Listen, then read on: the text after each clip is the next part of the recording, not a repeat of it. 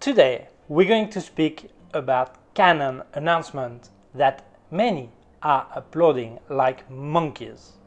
I mean the cameras R5, R6, lenses 800mm, 600mm, both f11, macro 85mm f2. Why are they uploading like monkeys? Because they just hear one thing: video 8K. They don't read the small print, and this is what we're going to read together, what many people are not telling. Let's start. First of all, I want to make clear that I do not like to speak about gear I've not tested. But so far, there are not many YouTubers or magazines that have been testing this material, this gear. So I have to give my opinion, because what I see in general is that they speak about the good things, but then they're not speaking about the small prints, about negative features or features that are short of expectation. So you could tell me, how can you tell that if you have not tried this gear? Why? Because Canon themselves, they write it in their website. Obviously, they don't put it as negative points, but if you read the specs, you know what is getting short of expectation. Okay, so it means that it's important that we read that and we state what could be better, because actually, in my opinion, Canon with these two camera bodies, they're not taking the lead. They're just simply updating to others' level. What the new features they have put in this R5 and R6 are features that should have been in the R and the RP. So they're not taking the lead, they just simply get updated. Second, I do not doubt that the image quality will be good. Why? Because every camera for the last 10 years have good image quality. The only thing that have better is maybe high ISO, yes, it has better, and also dynamic range. But dynamic range, most people cannot see that it's better. Why? Because the screen, the monitor they're using, you don't see the difference, not good enough, or the support that is being used for publishing the pictures, like internet, eats up the dynamic range anyway. So telling that my camera has a really good image quality is pointless, is nonsense, not for Canon, for any brand and for any camera model, because they all are good for the last 10 years. So obviously image quality will be good, and is probably very good. So let's start with the camera bodies, R5 and R6. R5 has 45 megapixel and R6 has 20.1 megapixels. Both have full frame sensor, I should say 24x36. And the market is R5 is thought for professional, and R6 is more for professional and advanced amateur. Obviously, anyone is free to buy the camera they want and to use it professionally or in the way of amateur. It has nothing to do with quality. I just speak about the aim Canon is communicating. Obviously, I'm not going to read all the specs. I'm going to speak about the one people are actually uploading like monkey, and the one that people should read, because it may help them to think a bit if the camera is right for them or the use they want to do with it. So if we look at the specs, what they stand out, I'm going to read it and speak, okay? Burst rate, 12 images per second in mechanical shutter, and 20 images per second in electronic shutter. Well, this is nothing to be happy about. I mean, the competition, many cameras are doing better, and also Canon own top of the range reflex camera are doing better in mechanical shutter. So I don't see what's the point of being like with the best. Okay, then they speak about 8K video, and then I think things should be clear. First, 8K video, normally people don't see the difference with 4K. Even if they have a specific screen for 8K, they don't see the difference. So most people who would like to record in 8K are people that actually work in 4K, but sometimes they want to reframe without any quality loss. So people who work normally full-time 4K start to be professional, and people who want to record in 8K, they're really professional. So top professional, they normally have all the lenses they need, so they don't need to reframe. Okay, so this 8K, well, but then 8K must be suitable to integrate in a 4K even when you reframe. So it means like if I'm recording in 25p or 24p or 30p in 4K, then I do some 8K, and that part I want to do it in slow motion, I must be able to record at twice the speed. Okay, so it means I need 60, 50 or 48p, but this 8K doesn't have it. It gives you 30 frame, 25 frame and 24 frame per second. It means I will be able to integrate it in a normal speed 4K, but not in a slow motion. Okay, so that's not that useful 8K. And then you realize that they have prepared this camera telling 8K is great. So if a professional would be interested in 8K, then he's going to look at more things, not just speed, frame rate. He's going to look also at how to get your signal out of the camera to an external recorder or external monitor, and they will look at the HDMI. Well, they didn't put a standard HDMI, they put a micro HDMI, and no professional want standard micro HDMI because they are fragile and they break easily, and if you do intensive use, you want to have a real HDMI output.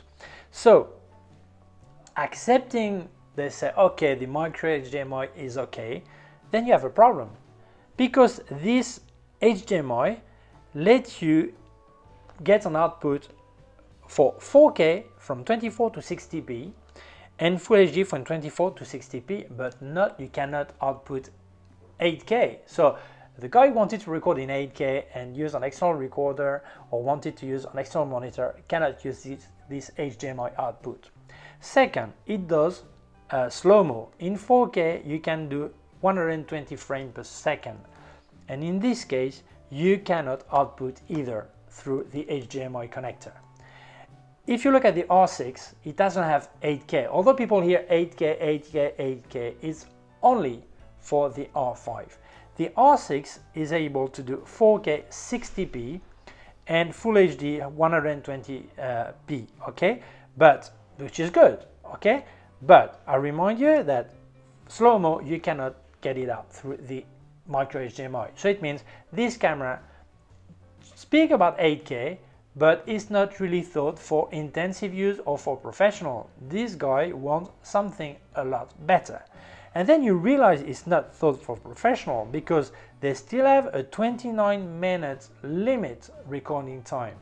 Why? Because two reasons. First, this limit before was existing because in Europe there was some extra tax if you recorded more than 30 minutes. And so all makers worldwide were limiting to 30 minutes. But this tax doesn't exist anymore. So you can see that Sony has eliminated this time limit, Panasonic also, and some other brand also. So first, they could do that because of overheating problem. Peter McKinnon, in his video about the R5, says a bit about overheating. Doesn't tell too much, but he says the word, so I don't know, I've not tried it, but could be a reason. And also Canon is doing that to protect his Cine line, the C line. They don't want to lose sales on these cameras, so they do not give you the full shot on this R5 and R6, and Canon has always done that. And then if you look at the slow motion, 120 frames per second, it's limited to 7 minutes, okay? Which is probably not a problem, but people should know that because they speak about 8K, but they don't speak about these limits. Okay, so far we've been speaking about video. So isn't this a photo camera?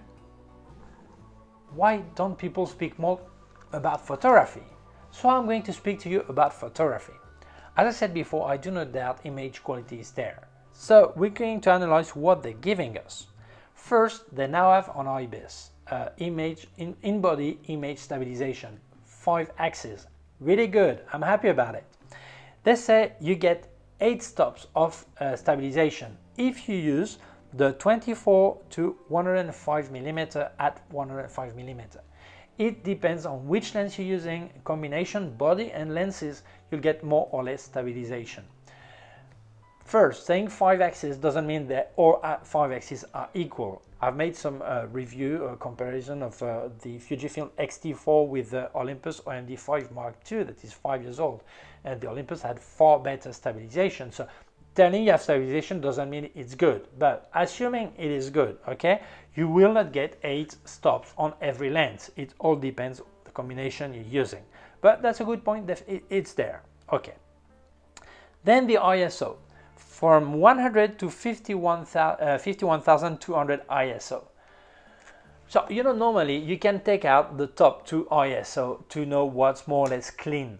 But it means that ISO will be probably clean, acceptable at 12,800 ISO, which is far enough for me. For me, with 1600 I'm happy, to 3200 I'm really happy, and that's it, don't need more. But they're not convincing Eric to get their ISO. They're convincing other brand user. So people now, when they speak about ISO, they speak Sony. And Sony, at 25,000 ISO, you have almost a clean file. And at 51,200 ISO, you have a usable file. So it means they're probably still 2 stops behind Sony. I'm not defending Sony. I just say what I read here in their specs. So probably they are 2 stops behind Sony still, as they were before. They speak about flash synchronization. They say that this camera, the R5, is aimed at professional. Professional want a minimum flash synchronization of 250th of a second. And they give us 200th of a second with mechanical shutter and 250th second on electronical shutter. Normally you try not to use electronical shutter because you have rolling shutter, so you prefer mechanical. I do not know why Canon, same as on the 5D Mark III I had, has 200th of a second and do not step to the 250th of a second. And now they say this is the leading pro camera and they have not solved that. That's not logical. Imagine you are a wedding photographer and you're going to get your camera with you, the R5, maybe the R6. Well, similar. What I'm going to speak about is really similar, a bit better on the R6, but not that much. And you're probably going to shoot from 2,000 to 300 pictures in a day.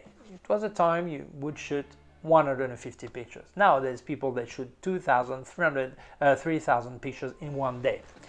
But the battery, if using the EVF on one single charge, lasts 220 shots. Yes. So they tell you the EVF is brilliant because you have a refresh rate of 120 frames per second. But then you can do 220 pictures.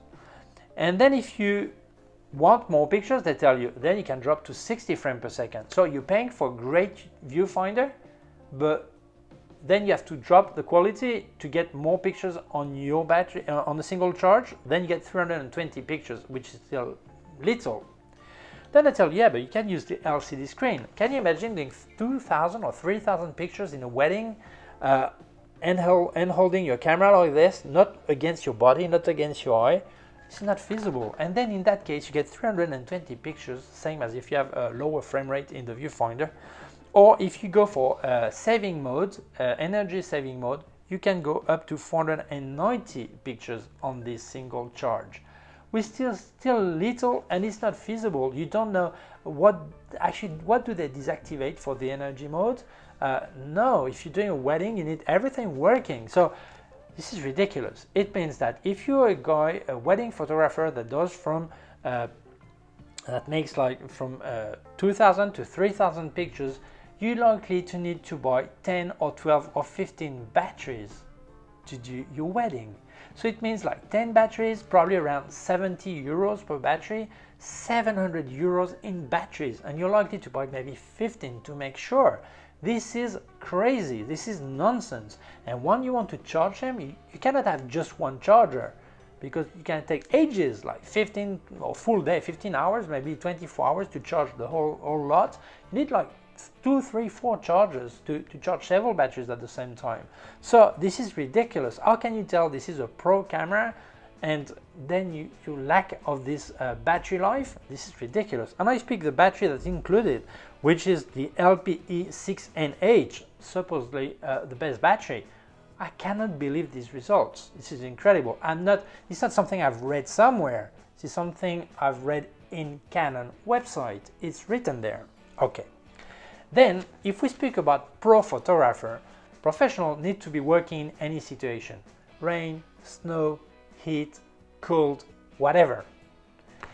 Well, this camera works from 1 degree to 40 degrees Celsius. There are many cameras that work from -10 Celsius, like the Olympus top of the range, they work from -10.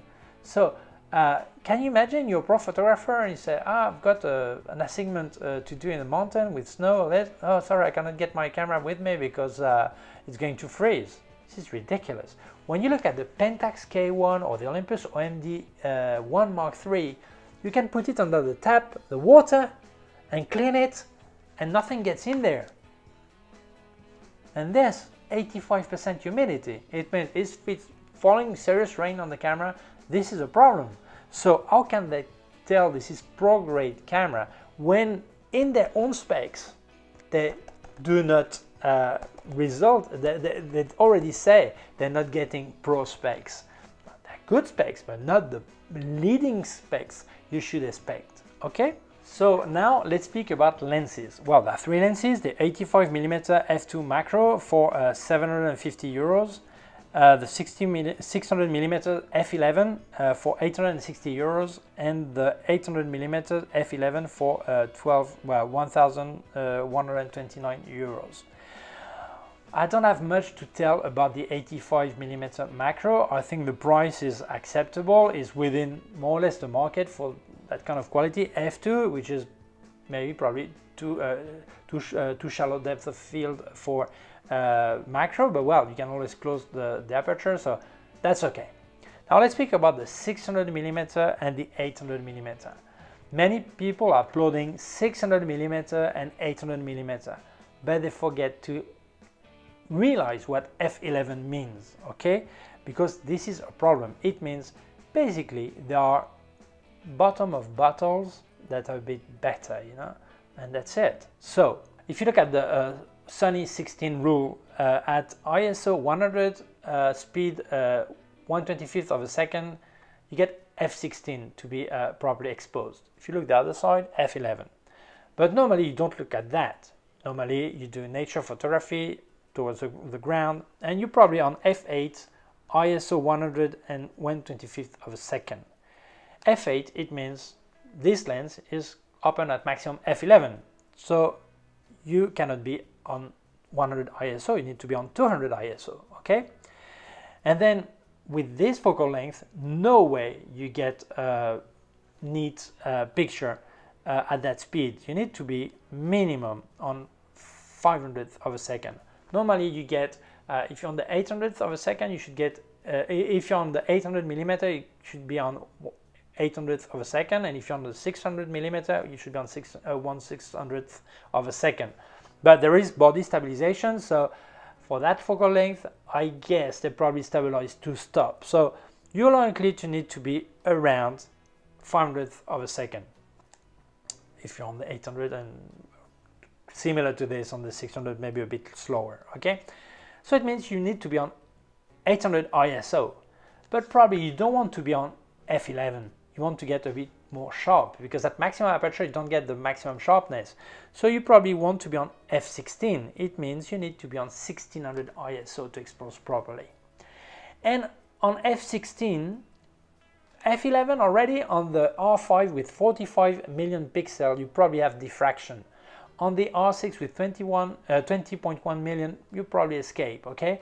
But on f16, you probably get diffraction on both. It means, what is diffraction? Well, when you have a lot of, the more resolution you have, the smaller aperture you use, the more the ray of light will be larger on the sensor. It means instead of covering just one pixel, it will probably, a pixel or photos it will probably cover 2, 4, 8, and like that, and so on. It means if it covers 4, it's like your 4 pixel work as 1. It means you don't have 45 million pixels anymore. You have 11 million pixels. And instead of covering 4, it covers 16. Then you have 4 million pixels, something like that. So it means you're paying premium price for 4,500 euros for this 40 million pixel. But when you use this lens, you're probably down to 10 million real useful pixels. So million pixels. So that's a problem. So you've divided by 4 your resolution. So this is a problem. Second, if we speak about this picture daytime, well, 1600 ISO, okay. But if we speak about sunset or sunrise, you probably have to be on 6400 or 12,800 ISO to get this properly exposed. It means that you're getting in the area where this camera is not as good with high ISO. So you've been paying premium price, and when you use these lenses, you lose probably resolution, you get noise, you don't have the shallow depth of field you wanted when buying a full frame camera. You also use dynamic range. So you spent a lot of money, and now you get these lenses to kill this camera that is supposed to be great. Okay, so what do I think? I think, why is Canon issuing that kind of lenses? Well, if you look at my video explaining the full frame war, because Canon don't want more client on APS-C. They have the M line, but on this mirrorless line, R line, they want people to go full frame. So to attract them, they've made these two lenses that they seem great for that price, but when you use them, obviously, technically, they cannot be as good. So it means you're going to pay premium price for a camera, and then you're going to kill what you're paying with these lenses. And this is not honest. That's not logical. You cannot, this is ridiculous to have f11 lenses on this camera. Honestly, I think if you wanted both of these, if you want any of these two cameras, what would I say? I would say that the R6 is probably a far better camera, in the way that 20 million pixel will be better stabilized probably. You don't have that diffraction problem if you're using these new lenses. 4K is really acceptable as with the 60 frames per second. I think this is good news. The HDMI out, maybe you need it, and then you can do slow motion with the HDMI output, but well, that's okay. I think it's acceptable. And it's probably a far better, interesting, far more interesting camera. Battery is a bit better, but 380 pictures, so it's not much more than 320 anyway. But I think the R6 is more interesting camera than the R5. And I definitely think this R5 has not taken the lead on the camera market, because what could be really an exceptional camera, they've put some great things. I mean, I didn't speak about the autofocus, all this is good, all this is good. Okay, I speak about these points actually kill the whole story, the whole good point of this camera. I think Canon once more is giving a lot less of what they can do. They're still limiting the video capabilities to protect their C line, and this is not acceptable to me. Obviously, people will think I'm against Canon. I'm not against Canon. I would tell the same thing about any brand and any camera model if I feel this is the way I see right now. Okay, so if you feel this video may interest other people, please share it on social networks. If you have not done yet, please subscribe to my YouTube channel. There's a small button down here and also a small bell. If you click on the bell, you get notified when I upload a new video. My website, ericgibaud.com. If you have any question, you can leave a comment below, send me an email to info@ericgibaud.com. And below I also put links of my gear on Amazon, also links to other parts of my YouTube channel. Thank you very much. Take care of yourself. Bye.